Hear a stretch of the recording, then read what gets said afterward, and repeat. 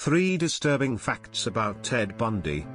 Fact 1. Ted Bundy killed over 30 women between 1974 and 1978, and while he admitted to killing these 30 women, reports show that he might have killed at least 90 to 100 women through these years.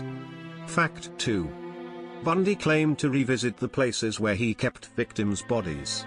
Upon revisiting them, Bundy would groom the bodies, then perform sexual acts with the dead women. Fact 3. Bundy trained for his killing sprees.